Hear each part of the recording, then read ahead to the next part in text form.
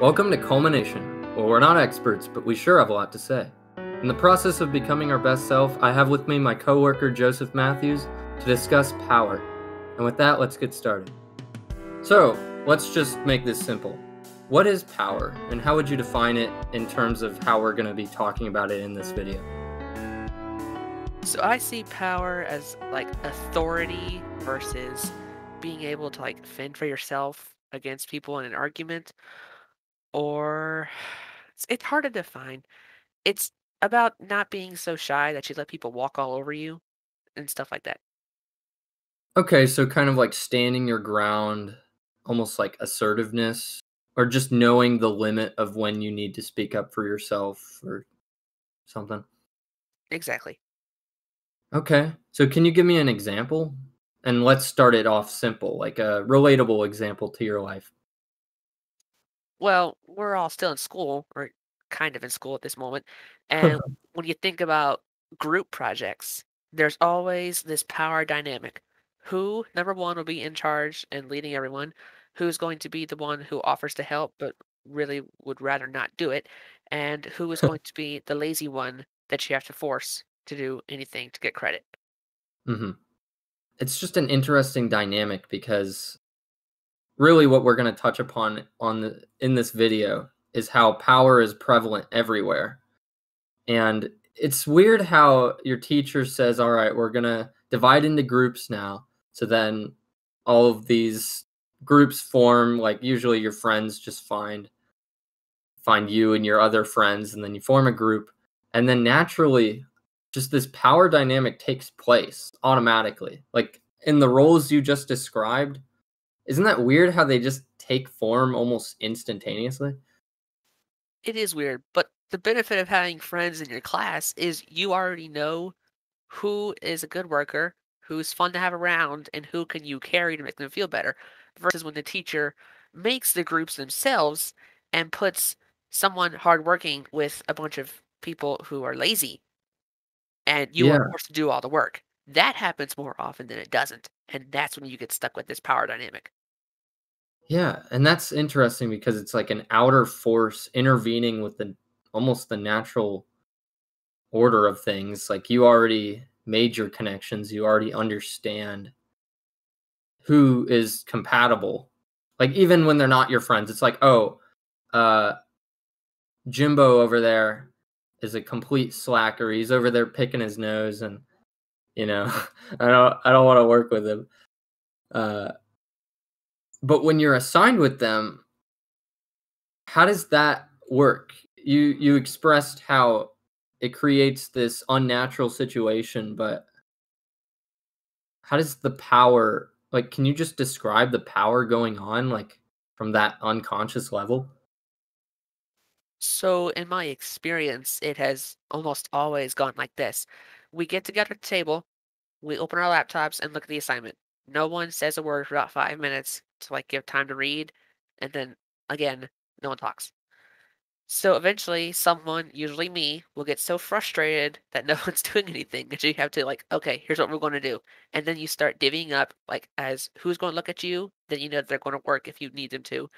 People who are still looking at their laptop and like biting or pinching their lip, usually they don't want to do anything. How do you work with that, though? Like, when you know that somebody obviously doesn't wanna work with you, what do you do? It's honestly like either having to go to the teacher who has the power to change things, which is what today's about, or you have to kind of like show them logic or threaten them or force them to like, okay, if you don't do this, we have to tell the teacher that you didn't do it so it won't affect our grade. Or if you don't do this, we are all going to get a bad grade and it will be your fault. So having like a strong voice and being able to like express um your discontentment with having to deal with this person is usually enough to get them to do something or anything. Yeah. So is it almost like a negotiation? Yeah, usually. Because it's like, "Alright, if you do this and do it well, we'll have a good grade." So, like, a promise of a reward based on their actions, and on the contrary, if you don't do anything, then there's a punishment involved. Exactly. It's like training a dog. Puppy, if you sit down and then you roll over, I'll give you food. It's the same exact thing. So you calling Jimbo a dog? Well, the dogs do some creepy stuff, and apparently Jimbo was picking his nose. So, At least he doesn't sniff poop, though. Well, I'll leave it at that. um, so this begs the question: is power prevalent in everything? Are there places where power isn't prevalent? there are places where it doesn't always matter. Like if you're hanging out with your friends on a Friday night and you're just goofing off playing games or um, just talking, like the simplest thing in the world, you don't need to have power then. You're just enjoying yourselves. But when something is dependent on how you carry yourself and how you do a job you were given, then power becomes a big aspect of what you're doing. Okay. Would you mind giving an example? Sure. So like imagine that you're a new teacher at school and you when students first see you, you're sweating and you're shaking and you're like rubbing your hands and you're stuttering and stuttering and no one's listening to you. You have already lost enough power that you will not be able to keep control of your classroom. Hmm. Whereas if you come into the first day, you're confident, you're well dressed, everything's planned out, and you're a nice person who can keep things in control, you will keep that power Okay. So power is something you can gain and lose. in a heartbeat. Is it all about impression? It can be. Like, if you get into a fight and you're the one who wins, you've already gained power and status by beating a person who could be bigger than you or stronger than you or be a have a bigger mouth than you. Um, okay, so it's not just impressions, but like characteristics that are known to be threatening or on the other hand, like charismatic. Okay. So so I would like to dive deeper into this cycle of power. Like when you said how you can gain power and lose power in a heartbeat. So I want to think about scenarios here, if you will. What's Can you run through all of the different scenarios? Like consider this, like you start with power and then you lose it, so how do you gain it back? Or you start with no power and then you gain it. Like different scenarios like that. Would you mind? Sure. It's like I want to go back to the school thing because that's more relatable for two of us, I guess. Yeah. So let's go back to like a new student. You have no power, you have no friends, no influence, no status, no nothing. People will make judgments on you based on how you look, how you act, how you comport yourself, all that kind of stuff.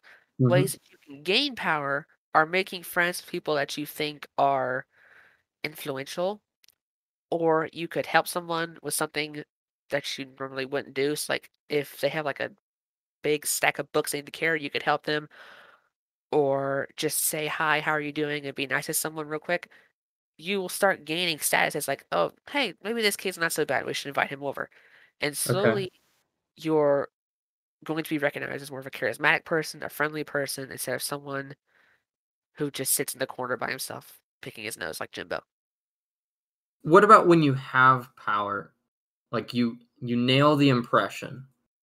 You nail Oh, the first impression. Everybody loves you, but then maybe you're too pompous or too arrogant and they're like, "Oh, this guy is actually kind of an asshole." okay. So let's distance from him. How can you go through that redemption arc, if you will? Okay, so let's say that this new student has gotten all his power, and then in the middle of taking a test in math class, he farts. People going to make fun of him and to stay away from him for a while. It's not be seen with this kid who just did something really weird and creepy. Even Jimbo laughs. Even Jimbo laughs, and I don't know why he gets that right to laugh. But there are always things you can do to, like, gain that power back. Like, um, you could try and do something, like, funny or something, like, inspirational, and you will, like, slowly get back that power. Mhm. But if you don't do something to try and, like, overlap that memory of this kid farting during a math class, you're not going to get it back. It's like you can't just as soon as you get that power, you cannot just sit there and be silent and like, "Oh, I made it to the top. I'm done." If you do Yeah. that, you are guaranteed to never get that power back. So is it like a constant regulation? Like I have to make sure that I keep the power because I could lose it at any moment, or when you're at the bottom, it's like I need to try to gain it. Like you're constantly working on yourself to keep this power essentially. Exactly, because no one wants to like sit in the back of the classroom alone doing all the stuff by themselves. That is depressing and it does not look right for a human being to basically be willfully ignorant of people around them and think it's okay. Yeah. What what would you say would be best for someone like that to like what steps could they take? Because it's one thing to say like, "Come on, you got to get into shape. You got to do all of these things to be a confident stud," lack of a better word. Um, but they're at the bottom if you think about it. So they can't just hear like, "Oh yeah, be confident." Like, what are the steps you can take? Well, I kind of imagine it as like someone who is like afraid of putting themselves out there. It's like it's not just about being confident and walking up to the coolest person in school and like being, "Hey, you should be a friend with me." That's not gonna work. They're gonna think you're weird. You have to, um, you gotta find someone who, like, you could give me this alone kid could find someone who is also alone and make friends with them and slowly like make their own group. Mhm. And that way you start becoming more confident, you'll gain more power at these people, and you'll slowly learn what you should be doing to get more friends and stuff like this. Like, okay, that's I don't think you should be like making friends to gain power, but it's like Like a learning. natural power. It's not like you're exploiting or doing something. Yeah. It's like it's not trying to like override someone or make or force your opinions down their throat. It's more like, okay, this worked to get these people to want to be with me, and I've gained the power with them to like not be dismissed. Yeah. It's like you're just learning lessons and basic growth, but we're describing that through power because there's a natural power dynamic. Correct. Like power can be a very harsh sounding word because when we think about power, we usually think of tyranny or like a dictator or like an absolute monarch, like somebody who uses his power for bad or for like the lack of interest in people that they rule over. But really, if you think about it, power is just a neutral concept. All it is influence over one another. It doesn't mean you're superior. It just means, in one regard, it's like a confident person is more powerful in terms of confidence and influence via that regard over somebody else who's less confident. But that doesn't mean that the more confident person is superior. Nobody's superior than anyone else because these are just, you can't compare people because this guy might be the most confident guy in the world, but the guy who's less confident might literally know the solution to curing cancer. Like he could be that smart. You know what I mean? Yeah. It's not like having power to influence others, like I said. There's different kinds of power. What we've been talking about so far is like influential power, Mhm. but there is also like kind of power or like personally. I'm not the most charismatic person. People say like I have like a face that like in the morning is scary, and that's probably true. Like But resting. Never mind. Keep going. but at the same time, I'm also this person who, if I like you, I will be friendly. I will help you. I'll do everything I can to make sure that you're not being what's the word? Like you're not being trodden on or stuff like that. Yeah. I'm like the person who has the knowledge to improve a person's day Hmm. versus someone who's going to use their power to like make fun of someone else or make someone else like a cast off. Okay, that's a good example, especially in regards to how we define power as neutral. You can use your influence and your abilities, like from your knowledge of knowing, all right, if I say this thing, I will brighten someone's day, but if I say this, it'll make them cry or something. You have the power to basically change your reality in that regard. Like, do you want to make a more positive influence on someone, or do you want to be an asshole? Exactly. Everyone has that power to make someone feel better or feel worse or to change something that they don't like in the world at the moment. It's Yeah. just having the willpower to get off your butt and do something. That's an interesting word. How does willpower fall under this? I mean, it combines two words, will, like a desire, and power. So willpower is having the desire to get something done. Like I have the willpower to smack my brother in the face sometimes, but I'm not going to do it because I also have the self-control not to. I have the willpower to do all these different things that I want to get done. Whereas if it's really hot outside and the grass needs mowed and I just feel tired, I don't have the willpower to get that done. Okay.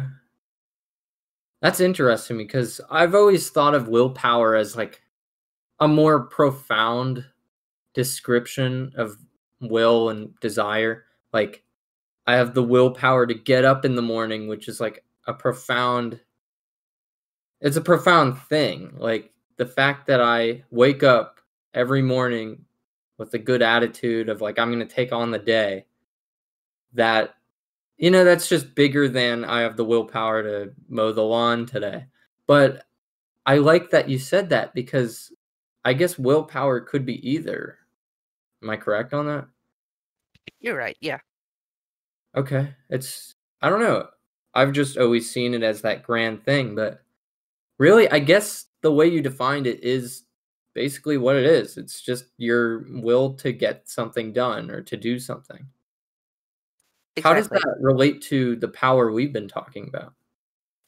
Well, like I said, there's going to be like these shy kids who don't want to talk, or the new person who's just content to make his own bubble and just go through the year and be done. Mhm. But the people who have the willpower to go and make friends and to try and be someone, that has a higher willpower. So they, I'm getting off track here. People with the higher willpower will go out and they'll do something. So they won't sit there and be content with their lot in life. Okay. So, is willpower almost like I mean, a lot of the power we've been talking about is a very interpersonal thing, like, constant, but is willpower, like, power within yourself? Yes, and if it's too low, then nothing will get done. Is there a cycle inside yourself of, like, maybe I'm not powerful, maybe I am powerful? That's more like a personal psychology, I guess. So Yeah, it's pretty complex, so hopefully everybody can follow along, but what were you saying? so I see it as people who are surrounded by those who like talk down to them or think that they're not good enough and will insult them, they probably have a lower willpower and thus a lower desire to like put themselves out there. Whereas someone who makes friends with encouraging people will have their willpower boosted and they'll go out and they'll be their own person. Okay, that makes sense. But even still, it's like that ties back to the interpersonal idea of power. Like your individual feelings, your willpower, as you put it, is affected by outer sources, like the people you're around, your friends, your family, everybody.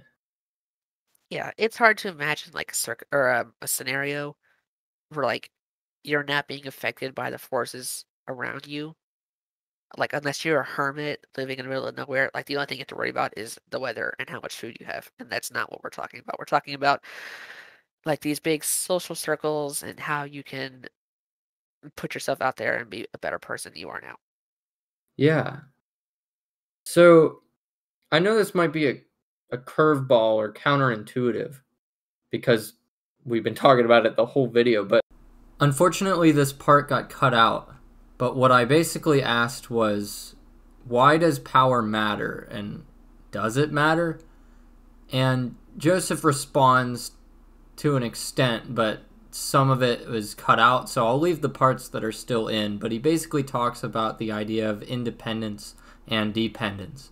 So here, Say it does matter because like again, there's an aspect of like having the power over someone else and then it directly relates to the other and if you are affected too.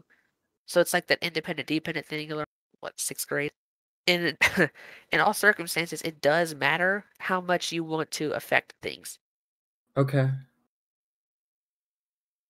So it matters because it's a driving force. Yes. And that makes a lot of sense if you think about it. Like when you think about power, it really just is that driving force. Because why do people want to become rich and successful or just successful in general?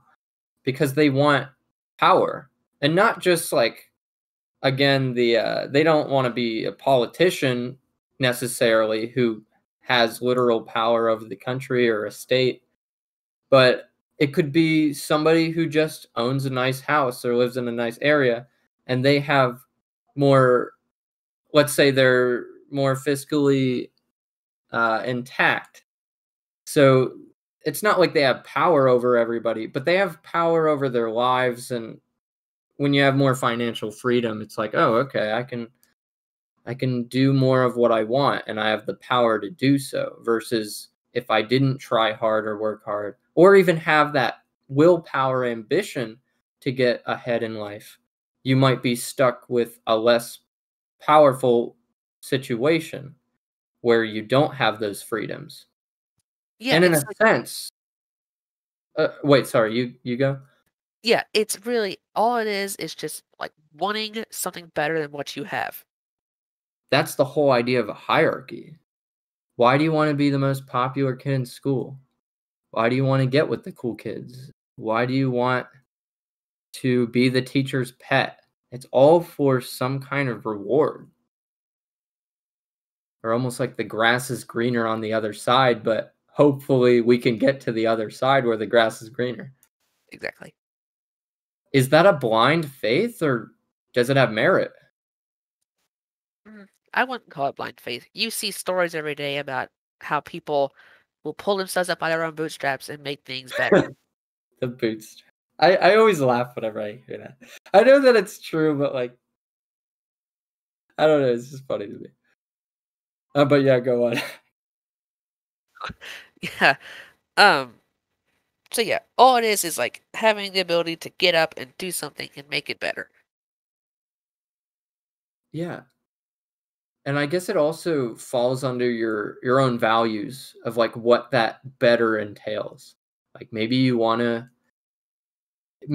help the environment, like playing your part to maybe you create an organization that helps with recycling or something with your ultimate goal or ambition to help the planet. Or maybe you care about animals, so you volunteer at an animal shelter. Or I don't know. Like it's all about what you care about, and that influences why you would want power. Why it just influences your incentives. Yeah, so if you have something that you truly something you truly care about and you have the ability to affect it, then you should. Like, if you truly care about it, you should already have the willpower to change it, and you should. There's no excuse not to. What could be an actual excuse not to? I don't know. Personal injury, some kind of family crisis. Like okay, there are things that can get you out of anything. Like your dog died, and you had to take a vacation day to mourn. Okay, Yeah. that's fair, and you can have it. But when you refuse to do something because you're like, oh, I don't know, I just don't feel like it today, or something, something so silly or inconsequential that you just kind of get this like bug-eyed look, like, why is that supposed to affect what you're supposed to be doing? Yeah. And it's also interesting when you just talk about incentives and drive to begin with. Um, and I guess this kind of ties back to the motivational video that I did with Sakani. And I don't know, drive is interesting because it's one thing to have drive, it's one thing to have ambition, it's one thing to have a dream.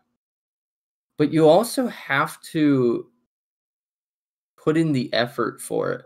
Like you need discipline. And you also need to reinstate your goal and your purpose so you don't lose track of it. Yeah, people who assume that what they want will just happen to them, I cannot understand what goes through their heads because I have never, ever had something just magically happen. Like, I don't get to just will something into existence. If I could, I'd be God, and that'd be great. But I know it's not going to happen. So I have to, again, put myself on my bootstraps and get it done. So, in terms of you personally, what is that or what do you aspire to do that requires you to grab yourself by the bootstraps? Well, right now, it's mostly like getting my grades up for school and being able to get into a good school later on and get a good house, good job, good family, all that usual American dream stuff. And But that's all about power, right? it is. Yeah, because you know that if you get this done, you will, one, know that you have the mentality to get it done. Two, you'll have the opportunity to get it. And three, that you don't have to um, rely on others or like, I don't have to say, you don't have to wait for someone to help you. Well, you're independent. Exactly. And I guess altogether independence is power. That's like the definition of power because you call the shots. It is. Human nature tells us that at some point we have to like cut off the umbilical cord, go out on our own, and try and succeed. If you don't try, you've got a massive problem. Yeah. And also when I think about independence, it's like think about children and everything, like how they are dependent on their parents. And by that definition, parents have power. But it's like they don't in a sense, I guess you could think of it like they're not assigned to a role. It's not like a position like CEO where they literally have power over you. But the fact that they provide everything for you, the shelter, the food, even things like entertainment or something, like the luxury aspects, even if they're not required to human survival, Ooh, because they provide those things, it's like a natural power they hold over you. yeah, parents can put the fear of God in you in a second. Well, if you don't do this, I'm taking your Xbox and you can't do nothing about it. That will get you moving faster than anything in the world. Right, because you don't want to lose your privileges, essentially. Yeah, no one wants to have less than they have right now. It's not human nature, it's not standard, it doesn't make sense. Right. Unless it's in a selfless act, I guess. Yeah, that can happen, but it is rare these days. I mean, I'm not talking about like losing your Xbox. It's like I'm gonna be a noble kid for doing the wrong thing and losing my Xbox. But I'm talking like I don't know, selfless acts like volunteer work, as I mentioned earlier. Like that's physical manual labor for a cause that you don't really directly benefit from, but you help somebody else or something else. Um, I remember, I don't think we did it last year because of COVID, but we would basically have a routine every Christmas time that we would donate dog food to SPCA. And it's like there's no extrinsic incentive behind that. It's not like we're donating dog food so that they can write our name on a list so we can get praise in the community, or they're not like giving us a reward like a trophy or a medal or even money, but we're just doing it because it helps the dogs, you know? Yeah, that's fair. Um, I know, like, in the past years, like, I have gone with my family, like, the Matthew 25 Ministries in Ohio, Mhm. and just helped out in any way we could. And when you leave, your hands will smell like soap for the next 3 days, but you will have this feeling that you've done something good, and it Yeah. encourages you to go out and do more. Yeah, it's that good feeling that it reinstates your willpower. Yeah, because, like, it's very strange to want to go out and do this, and then all of a sudden you're like, "Nope, not for me. I'm gonna skip it next time." It feels wrong to invest so much time and energy into doing something you're caring about, and then all of a sudden just backpedal. Right, it's like, why not just go all the way then? So, let's get back to power. I mean, this obviously relates to willpower and drive and incentive, and that's, like, one of the biggest things with power. Everybody wants to have power, whether it's status or whatever else. Um, how can we here's something. How can we deal with someone who has power over us, where we can't exactly, like, flip the tables, but how do we deal with that? Like, when they're using power for wrong? Uh, well, I'm thinking about like TV at the moment, but like you could find other people that they've been like abusing their power against, find them, unite them, and they can either like talk to someone who has power over that person or try and like deal with the problem themselves. Like you always heard about this, like in pop culture and stuff like that. Or you could sit down with the person and have like a one-on-one talk. Okay, why are you doing this? Why do you feel the need to abuse the power you have and it make my day worse? Right. Like, just a full-on confrontation. Yeah, it doesn't have to be a violent confrontation. I'm not talking about like Star Wars spaceship battles and space wizards with laser swords. I'm talking about just like a human connection. Right. Or, like, you're just being honest with them. You're not making it like a scary, like, "I'm gonna confront you, and we're gonna interrogate each other." Like, you're just like, "Hey, man, like, why are you doing this to me? Like, let's talk about this." Yeah, because more often than not, you'll be able to like come to understanding and the problem will stop. If you Right. can't, that's when you need to get other people involved and do everything in your power to make this person stop. Because you don't want to, if you're trying to make your day better, you don't want to impose your will on someone else because it Mhm. makes you feel better. That's really strange. I'm talking about just trying to like take a weight off of your shoulders. Yeah. That way it would be a good measure. And, like you said, it's if somebody's causing you problems, you can get people who have higher power than them to kind of clap down on them. Exactly. Just about everyone in the world will answer to someone higher up than them. I know that if I am in a fight with my brothers and I do something bad, he's going to go to my mother and I'm going to get the crap kicked out of me. And that's because I deserved it. Yeah. Um, so this kind of moving on again, I remembered this topic that I wanted to discuss with you.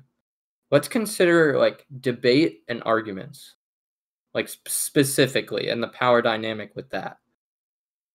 So, what I've noticed, and this will kind of kickstart the conversation, um, I've noticed that the questioner, when you're in a debate with you and another person, the questioner always holds the power because they ask the questions and they're not put on the defensive to answer.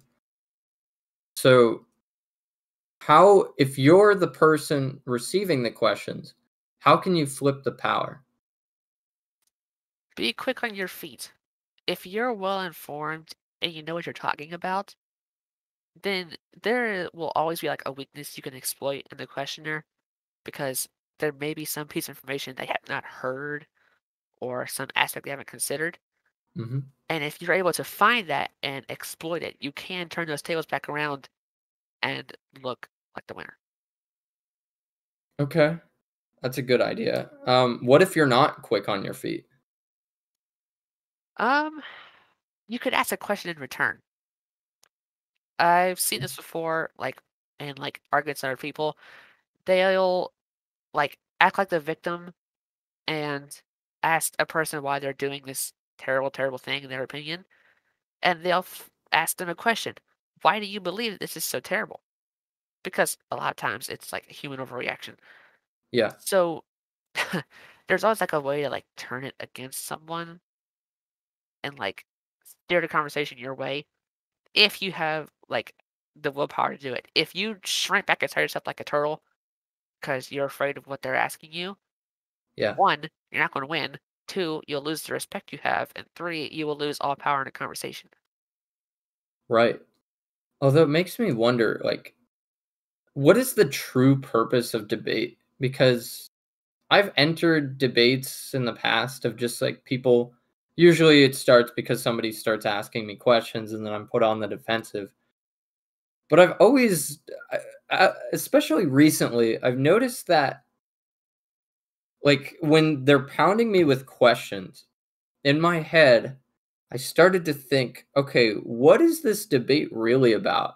Because anytime that and you know, to confess, I'm not the most on my feet, I guess. Not all the time, at least. So, and an example that I'm thinking of, like I was kind of shrimpish, like you said, like I was a little vulnerable. But they were pounding me with questions, and I couldn't really answer because every time I began, there was another question posed. But then that's when I started wondering, when, like, what is this really about? And I feel like when you truly understand a debate, and I'm not talking about like a formal debate for school or like a debate on TV that's literally meant for viewers to kind of make the judgment rather than the people on TV changing their minds.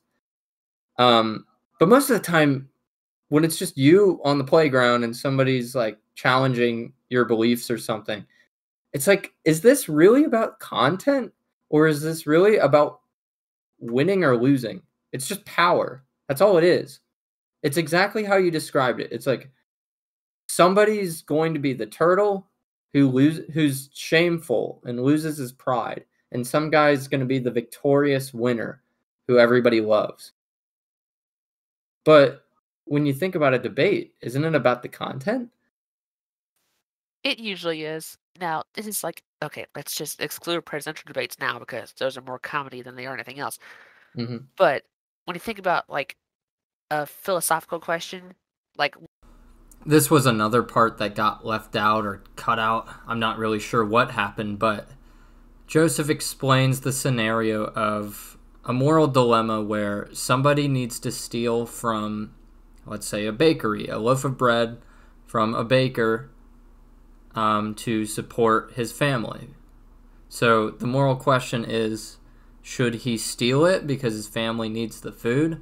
Or is that wrong because he's taking the product of the baker and he needs the money to supply for his family? So we just kind of discussed this moral dilemma. Very different and it all comes down to really everything, like your predisposition, like where you came from or how you were raised. It's like you might not like that example specifically about would you steal the bread? You might have a different answer depending on where you are in life. Like if you were raised poor and it was hard to find a job or something, you're probably more likely to think it's righteous to steal the bread for your family. But if you were, let's say you're the son of a business owner, or you are a business owner, or I don't know, you just anything else like that, you might view it like don't steal from them because they're trying to make a living and feed their family. You see how that kind of plays a role?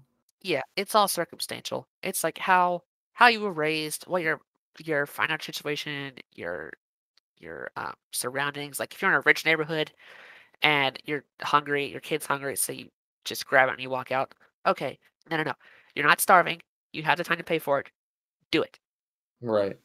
But if it's like the 1300s, your family's sick with tuberculosis and you can't do anything, then then it might be okay.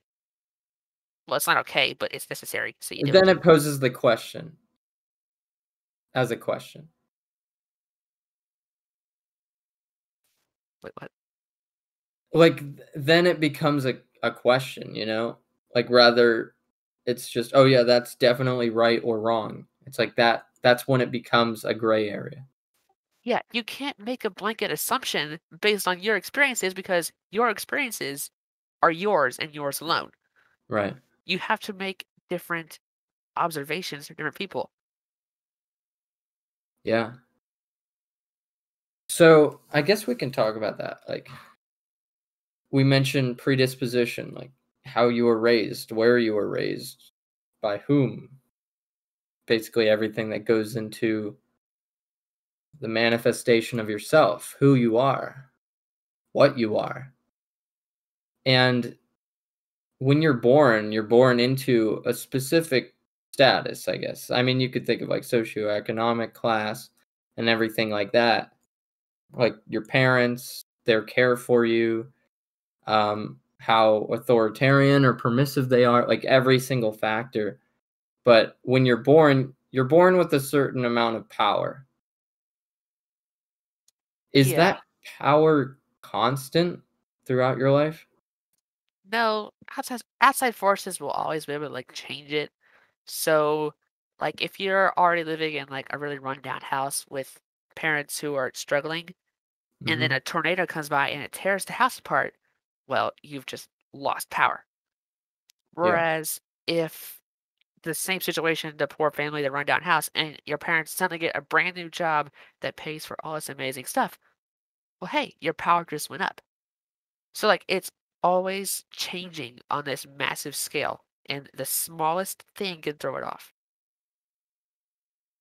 But isn't a lot of it internal too? Like your own actions? Yeah, that is true. Like, you can always do something stupid to people around you, and you have lost the power. Like, if you're the most famous person at school and you punch a kid in the wheelchair, well, you lost that power. Don't be surprised when the entire school hates you for what you just did, and Right. good luck getting it back. Well, I meant on a grander scale, like, can you like, isn't it all about your internal actions to get yourself out of poverty or to continue a life of luxury? Like, Yeah, when wherever you're born, can you change? you can always change. It's like, okay, if you're able to recognize that what you have right now is not good enough and you have the ability to do more, then do it. Mhm. Like, if you're a 14-year-old kid who has little to no money, well, if you have a bike and a paper route, well, then you can make money. Like, there's always the ability to go out and do something to make your life better. But we come back to that willpower aspect where if you don't do it, it's not going to get better. That's true, and there's always something you can do. It's like, if you want money, look into a job.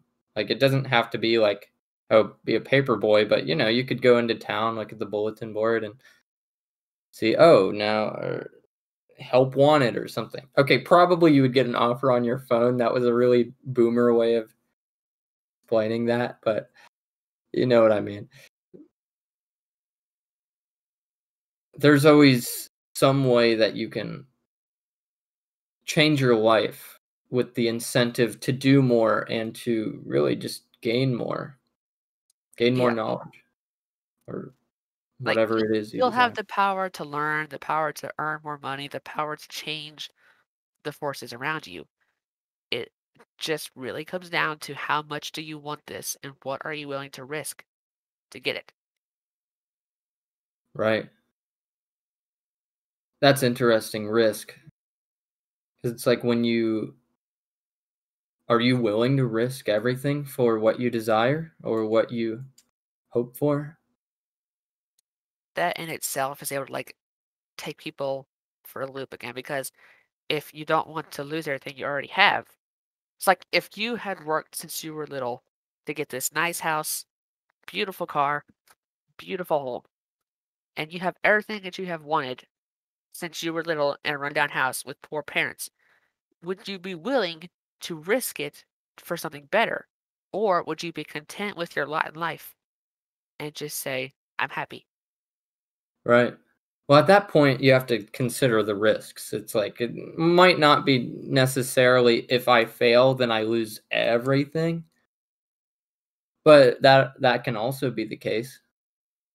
Yeah, more often than not, it's not everything, but if you only make a few dollars a week and you spend it on lottery tickets, which I've seen more often than you can count because I worked at a grocery store for a year, Ah, then you can't really truly believe that it will get better because you are risking all the money you make in a week on the chance that you